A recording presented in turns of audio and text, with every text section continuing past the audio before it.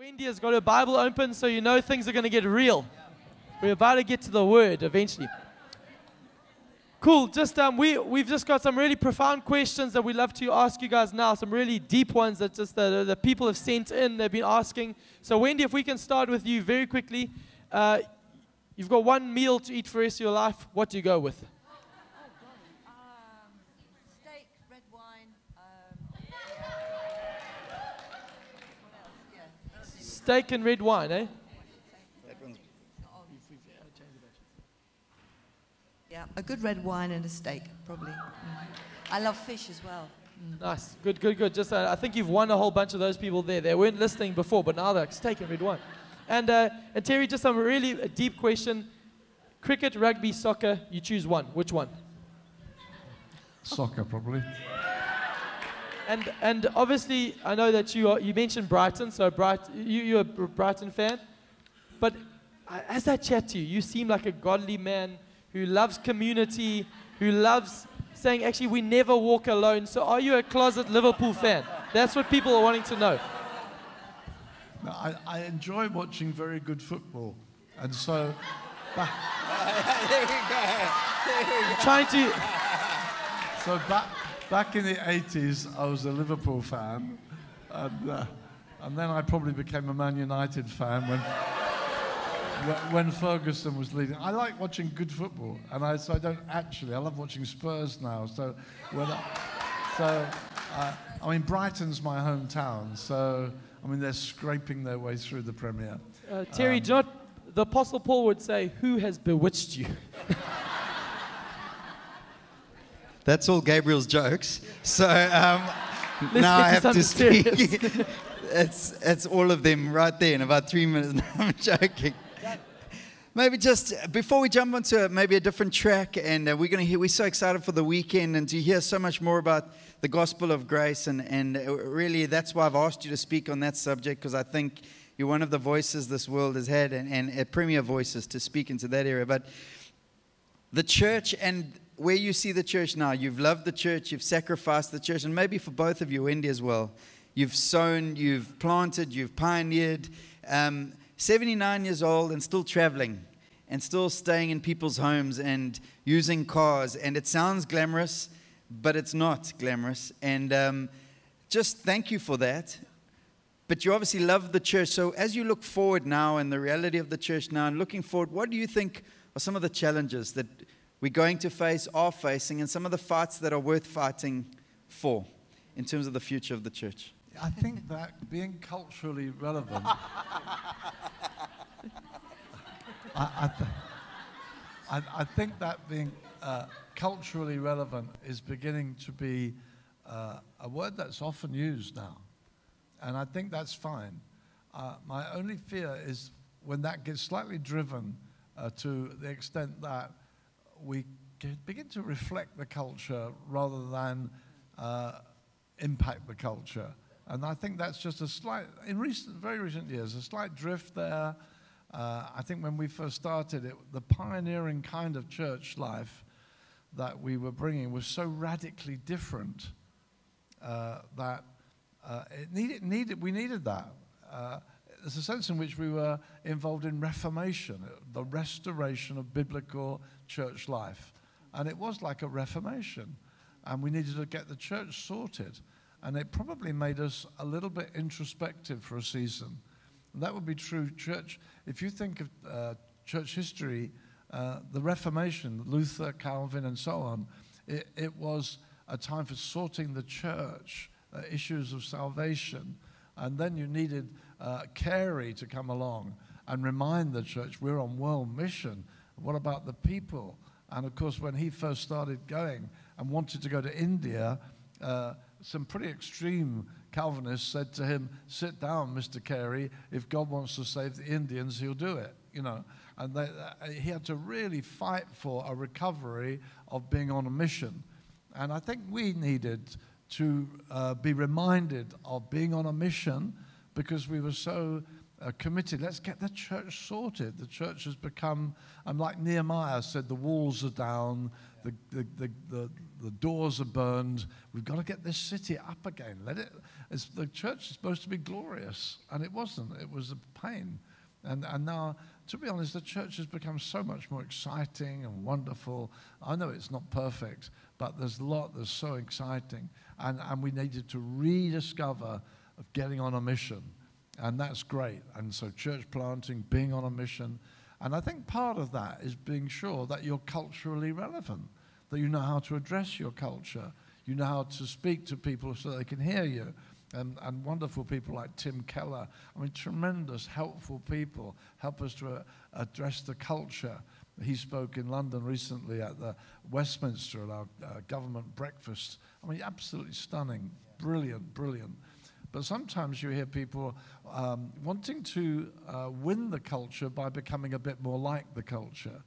And I think that's the challenge that still faces us, that we want to be relevant, but we don't want to be, Os Guinness wrote a tremendous book about the danger of relevance that in the end robs you of relevance because you're just trying to imitate the culture. And I think Os Guinness put his finger on something quite important there. So I think that's a real challenge. We want to stay biblical and bring people to God. And that's the most relevant thing you can do. So I think that's one of the challenges that faces us, that edge gets blurred. This is our message. You can step out of death into life. And I think also making room for the manifestation of the presence of God. I think sometimes now meetings have got larger and larger. Very often churches have grown. And so the manifestation of the Spirit in spiritual gifts, in terms of percentage-wise of that being manifest, can become smaller and smaller and smaller. And I think we don't want to see that rediscovery of spiritual gifts gradually becoming forgotten because, well, in the big meeting, there's not really much space for that anymore. Well, you know, some years ago, we were so excited to rediscover these things. And now the danger of them becoming more and more minimalized. And I feel probably the thing we really need to do is work hard on discipling so that in our small group life, which more reflects... yeah. Excited about small group life. If you look at New Testament church life, many of those were house churches. And the context is a smaller context. So we have small meetings. We need to probably train and teach and encourage so that in those smaller meetings there's much more manifestation of the presence of the Spirit. And when we gather in our many hundreds, we still want the presence of God, yes. But the number of times you're going to get spiritual gifts, that's going to be affected. You can't escape that. I met a guy called Eddie Leo, if I may just use this illustration. He's got a big church of 27,000 in Jakarta, Indonesia. Well, Indonesia is the biggest Muslim nation in the world. And I said to him about your church buildings. He said, we don't have church buildings. The Muslims would burn them down. So he said, we meet in congregations all over Jakarta. 5,000 here, 2,000 here, 3,000 there. And I said, what about spiritual gifts? He said, well, 5,000, it's not going to happen much. But I said, I understood that you believe in spiritual gifts. He said, oh, we do. He said, we've seen 9 raised from the dead. So I thought, well, that's impressive. And I said, but where does the manifestation of the Spirit? He said, oh, it's all in our small groups. I said, but one of our small groups are not quite mature enough to handle that. And he said, well, we believe in all the Ephesians 4 ministries. So I said, well, so do we. So he said, we gather our small group leaders and we would ask them, is your small group very evangelistic? And if the small group leader would say, well, ours isn't, they would take them out of the system, as it were, and say to the small group leaders, right, you go now with our evangelist for 6 or 8 weeks, and he will teach and train on evangelism.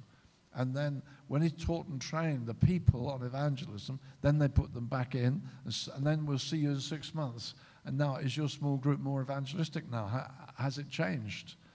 I thought, wow. And then he said, is your small group very charismatic? Is it experiencing spiritual gifts? And if people said, no, ours isn't, you pull those out, put them with the prophet.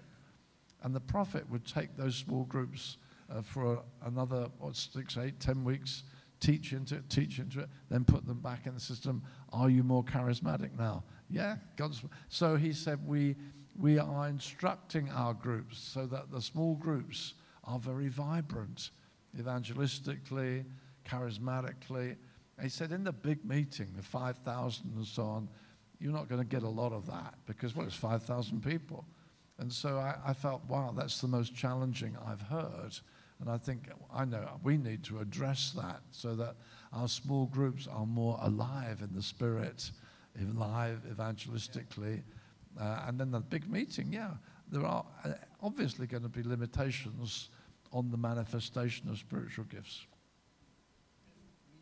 Maybe just in terms of that, obviously there'll be limitations. How do you see that? I'm intrigued, as I've had the privilege of traveling, ministering. Terry and I had the privilege of being in a church in Qatar recently, which intrigues me. It's possibly the worst church building around, like the worst, and yet the life of God is so evident, and there's the power of God evident in that community. Explain that a little bit around the move of the Spirit and how you see that for churches today. It's a great church. So although they may be like just short of 2,000 people, but they meet in 3 different meetings. 4 now, 4 meetings. So it's a few hundred each time in a very intimate, it's a house, a villa. And, you know, I'm amazed. It's a phenomenal place. So there's people over there, and there's people back there, and there's people around there, and they keep extending and pushing it back and filling it with people. And it is very, very buoyant. And the gifts of the Spirit are manifest there. I think they've retained that in that context. It's got an intimacy, although you add it all up, it comes to 2,000. The meeting you attend, maybe like 500. And they've retained an intimacy within the 500.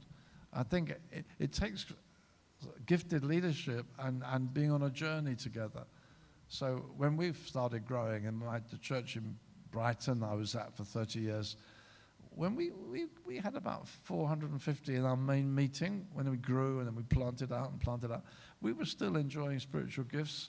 We kept going with it. But I've noticed now, you know, I travel widely, as I know you do, and you do find now that very often the big meeting, I mean, the worship's wonderful, or sometimes it's not, but often it is. But you don't necessarily encounter supernatural gifts in that meeting. Sometimes you do, sometimes you don't. And I think that, for myself, remembering the battle it was at the beginning to rediscover these things and to fight for them, and all the backlash and all the pain and winning hearts and say, look, it's in the Bible and this is wonderful when God speaks. It's a bit sad to see it drifting away, because it is in some places, because you know how wonderful it was and how hard it was to recover it. So I was very blessed when I heard Eddie say, oh no, we've got it. We're absolutely full of it. We're seeing more and more. But it's in the small groups. That's where we're making sure it's happening. So I felt he was the more developed than anybody I'd encountered in that. Just a question that maybe, Wendy, you can kick us off with it, but I think overlooking at your ministry, for many years, there's no real big scandal that's popped up, unless you want to confess something. But just I think what has been the thing that has sustained you guys? Why is that such a? I think it's a phenomenal thing that God has been so gracious, so kind. And I know I'm not saying there's no imperfections and weaknesses, but what's the thing that's driven you and held your marriage together in this expanding gospel? What has kept this thing? What has kept your journey sweet? Yes. I think right from the beginning we've had a very high view of marriage. And I know I was very intentional on my wedding day to promise to love, honor, and obey, although even 50 years ago I was challenged about that. But I wanted to do that. And I think that has held me at times when I haven't wanted to obey. And we rarely fight, Terry and I, but there have been times when we... Start now. There have been times when we've really had to tussle something through, but I've been very conscious that in the end, Terry makes the decision in the end, if there is a controversial issue. And I have been glad that he is the leader in our marriage. And I would unashamedly say that, and I would say that is biblical. And I do believe in, just reading in 1 Corinthians 11 yesterday, where I better not go there, because I might start preaching. But there is an order, a godly order. And right from Genesis right through, God put order in the universe, makes things work. I mean, you've got tides, you've got the moon, you've got, seasons, you've got all of these things, and God has put boundaries in place. And then it says, and then God made the man and the woman he made, and then he gave them a job to do, and he gave them an order to keep. And if you keep walking God's way, you find that life is less complicated. And I think life is incredibly complicated these days. And largely because people have abandoned God's order. And it makes life very, very confusing. And I think through our 50 years of marriage, we have been clear about that, haven't we? That Terry, I'm not a doormat, but I do believe in him being my head. And I'm unashamed about that. In fact, I'm proud to have a man who can be my head, who I can respect, who can speak God's life and word into me. He doesn't squash me, he leads me. And I'm happy to follow that lead. And I think that that brings peace to us. It brings joy to us. I know what my place is. But I'm not squashed down. I'm not oppressed. I hope I don't come over as oppressed. But, relationships are something that God has invented. Husband and wife, mother, father, son, daughter, these are all avenues that God can manifest himself. And I think it's very sad when families are fragmented because it closes off ways in which God can show himself. I think, for example, that a husband and a wife can show something, make it easier for people to see something of God. I think a godly mother manifests something of God. A godly father manifests certain ways in which God operates. I think godly brothers and sisters also manifest or give opportunity for God to manifest himself through those unique relationships. So when those relationships are not functioning, it closes down ways in which God can show himself. So I believe a godly family in a neighborhood can be very powerful. My own son and his wife, one of my sons, my eldest son, Ben, he and his wife live on a neighborhood in London, which is a Bangladeshi Muslim community. They're all Bangladeshi Muslims.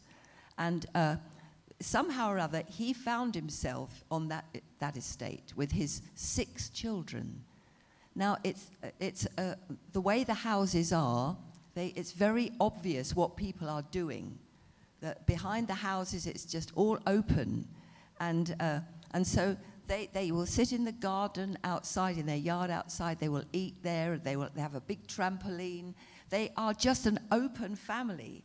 And all of those Muslim people watch them. Now, they've been there 10 years. And it was very difficult at first for them to make relationships. But they've become trusted in that Muslim community. And they've made friends. And now whenever I go, their front door is open. There's kids running in and out. Ben is helping them mend their bikes. They're borrowing balls. Women are coming in and out with food. My daughter-in-law, she reads the Quran alongside the Bible with 3 other women on that estate, seeking to bring them to Jesus. And they're just being a family for Jesus is powerful. And so I am passionate about Christian family life. And I advocate a real family has fathers and mothers. And if it's not in the natural, it's got to be in the spiritual. The church is the family of God. And so when people get born again into that family, they come into an atmosphere, an environment where there should be fatherhood and motherhood, brotherhood and sisterhood. Paul speaks in the epistles, I think it's in Titus, he says, that young men, regard the young women amongst you as sisters. And he talks I think it's in Romans 16, he says, so-and-so has been a mother to me. Paul says that some of the older women in the church have been like mothers to him. And so all those relationships should be shown in the church. And that's where we find peace, we find training, we find nurture, we find we find a refuge when we're hurt. The church should be a manifestation of the family of God. So I think when you come back to our marriage, we began with that, but it gets wider and wider. And that a marriage like that and a ministry that goes along with it doesn't just happen overnight. These aren't things that just, do it. It's God's gifting. Can you guys talk us through practically your devotional life, your walk with Christ? What does it look like? How do you read the Bible? How do you open the scriptures every day? And what's that journey look like for you in your prayer life? If you could elaborate on that. Yeah, I think that as we'll talk about this weekend a lot, I believe in the grace of God. And I think so often people talk about prayer and Bible reading as the means of grace, but very often they come over as the rules you have to keep, the thing you have to do. And I'm hoping that when I'm preaching this weekend, I can lift the lid off that and show the difference between legalism and grace, because it really is a big thing, a huge thing to set the people free, that we're not under law, we're under grace. I mean, it's wonderful. But to have to distinguish between legalism and discipline, which again I hope I can deal with over the weekend. Legalism is trying to gain merit, is trying to impress God, maybe impress other people, trying to prove yourself through rule keeping. Discipline is something quite different. It's something you choose to maintain for your own good. And so in terms of prayer, I choose to be disciplined, not to impress God. I am hidden in someone who's already impressed God. Hallelujah. I'm hidden in Jesus, and the Father thinks he is amazing, and I'm hidden in him. Hallelujah. So I don't have to impress God. Jesus did it for me, and it frees me completely. Praise the Lord. We'll talk a lot about that at the weekend, and it's important that people grasp it, because it comes like revelation. Oh, my word, I'm free. And when you know you're free, when you pick up discipline, you don't do it to get under a heavy burden again. You just find it useful. And so for myself, I'm pretty disciplined. But as I say, it's not legalism. But Bible reading, I think it's good to keep changing, to keep it fresh, the way you do it. So, we know the Bible's full of truth. We know it's full of encouragement, inspiration. We can meet with God there. How we do that, I've tried all sorts of different ways over the years. I went, when I was a young Christian, on what they call a Bible meditation course, which helped me to kind of get under the skin of the passage, find sometimes a phrase or a word or a thought, follow it through a concordance, and I'd always have a notebook and might get a phrase like trust in the Lord or something, and just follow it through the scripture and just let it speak to me that day. And the next day it might be something else, meditating on a particular little thing. And I did that probably for years. And then after a while I thought, I haven't read the whole Bible through for a long time. Almost forgotten the story of David, And so I heard of the Murray McShane Bible reading plan. Read the whole Bible through in a year. And so I thought, well, I think I'll do that for a change, to come at it freshly. So I did that for a year. So to read the whole Bible through in a year, I found it very unsatisfactory, because I'm not digging under the surface, and you have to keep reading to keep through this. You read 4 passages a day. It's hard work. And at the end of the year, I thought, actually, I'm beginning to enjoy this. And I did it another year. I did it for 5 years. I just kept going. And I began to find that very enjoyable. Then after about 5 years, I thought, I think I'm going to approach it a different way. I think I'm going to use a commentary. And so I started with Matthias' commentary on Isaiah. I'd never worked through a commentary in my devotional reading before. I loved it. I thought, wow, this is so exciting. His insights into Isaiah. I never understood Isaiah like that before. And so I've used all kinds of approaches. And at the moment, I'm using a mixture of working through a commentary and doing McShane over 2 years, not 1 year. So if I do it over 1 year, you've got so much reading to do. Over 2 years, it's not quite so demanding. I just have to read 2 chapters a day. I read the difference. When you're reading through, you haven't got time to meditate, you're just letting, but I'm getting a quick view of the whole Bible every year. I'm going through the Bible again and again and again. And at the same time, I'm working through Second Corinthians verse by verse by verse with a commentary. So I find approaching the Bible, keep changing my approach to keep it fresh, trying to get under the skin of it, looking to see what God will say to me. I'm usually writing something down so that I'm getting something from the page. So yeah, that's the way I would be in the Bible on that regular basis. I'm also reading other books from time to time as well. Maybe a book on a particular subject or a theme. I'm reading a book on adoption while we're away. I'm really enjoying it. A book on adoption, and I'll pick up other books on, biblical Christian adoption. So, different themes. I'm always reading different themes. I read a book on the crucifixion last year, wonderful book. And so you can enlarge by reading other stuff as well. But getting into the Bible is fundamental and helpful and keeps feeding me. Prayer, we could talk for hours about prayer, that I need to be with God. And when I first started, when I left secular work a long time ago, I felt God called me to do evangelism and to pray.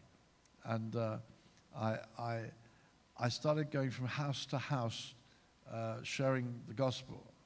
And I was terrible at it. I was really awful. I was the worst door-to-door evangelist that ever walked the planet. And the place I went, the Jehovah's Witnesses had already been, and the Mormons had put a house. So I'm number 3 at the front door. I was like, go away, go away. And I was useless. I was terrible. And I remember I felt God spoke to me and said, your first calling is to be a worshiper. That's your first call. John's Gospel, chapter 4, God is seeking worshipers. And I felt God rescued me from my desperation about how terrible I was at door-to-door evangelism. And so, no, your first call, your raison d'etre, the reason you're on the planet, you're a worshiper. It's your number 1 calling. You're a worshiper. Everything else is secondary. Everything else is a bonus. I want a worshiper in you. So for me, prayer begins with worship. And as I've grown older and been around longer, my period, whatever length of time I'm in prayer, more and more of it is worship. And it's thanksgiving. Enter his gates with thanksgiving, his courts with praise. Get taken up with God. I sing a lot. My sister led me to Christ. She said, you must have a quiet time. I thought, what a quaint phrase. What's a quiet time? But I have a fairly noisy time, and I sing a lot. And I sing in the Spirit, and I sing songs that we know. I have a hymn book handy. I've got actually 4 hymn books on my desk, and sometimes an old hymn comes to mind. I can't remember it all. I pick out the hymn book, and sometimes a hymn will take you in a journey. A lot of hymns, like 4 or 5 verses, they take you on a journey, and I just find it so edifying. Really good hymns take me on where I wasn't going to go, and they open up things about Jesus and excite me about Jesus. So I sing songs that we all know. I sing songs from old hymn books. I just sing and worship. I sing in the Spirit. I get into the presence of God. we are all a temple of the Holy Spirit. So for me, prayer is enjoying that reality. I'm worshiping, I'm enjoying Jesus on a daily basis. And then, yeah, of course, we pray, we ask for things. And we're looking for God to answer prayer. He's made some incredible promises. He said, call unto me, I'll answer you. And, you know, John 15, you didn't choose me, I chose you. I appointed you to go and bring forth fruit. Whatever you ask the Father in my name. So I come to God and say, Lord, I didn't choose you. You chose me. You appointed me to ask. Here I come. I'm a God-appointed asker. I'm asking for this. I'm asking for this. And so, yeah, we ask for things. We ask for things. And Wendy and I, when we first started, I probably got to know Wendy in a prayer meeting, which is a great place to meet. When we were at Bible college, my roommate was the first guy I laid hands on to receive the Spirit at Bible college. And then we started praying together on a Sunday afternoon. And then that prayer meeting just grew and grew and grew and grew. And then Wendy joined that prayer meeting. So we got to know one another probably in a prayer meeting more than anywhere else at first. And then when we got married, we're in this together. And we go to a church that, you know, they're warm, they want us, but we want something more than there's there. So Wendy's my chief prayer partner, and we're praying and praying, and sometimes we fast and pray for a lunchtime, like, let's pray for that couple next. I think they look really open to God. Let's go for them. Let's pray for them. And then we say, have you read this? You know, you might like to think about it. And then we pray for them, ask them around for a meal. Who should we go for next? And we're on an adventure together. We want to get this church through. We're after couples. We're after people. We want to get this church through. And we were in that together. And then as time goes by, babies come along, and elders come along, and your center of gravity changes a bit. And I think you've got to be aware there are seasons. There are seasons, and we had 5 kids, and there are seasons when babies make huge demands, and so we have to be careful. And I think sometimes because our enemy is called the accuser of the brothers and sisters, who accuses us day and night. That's his chief weapon, to accuse. Sometimes when prayer doesn't work, or I'm sleepy, or it didn't work, that's where we can get buffeted. And I think sometimes wives feel that more than anybody. I'm not able to keep it up. Well, you know, you've just lost your sleep through the night again. The baby was crying, was sick, and so on. And you've got to be sensitive to seasons. And so for Wendy and me, yeah, we've always prayed together. But now that we've empty nesters, as they say in America, all our kids have flown, we pray together a lot again. We know virtually daily, not necessarily daily, but virtually daily, we're fighting in prayer together again. We're crying to God for our kids, our grandkids, the church we're involved with, the teams that we've sent out.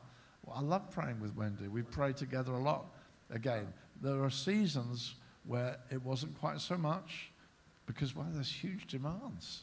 But we've never lost it, but it's back as a big part of our lives together now.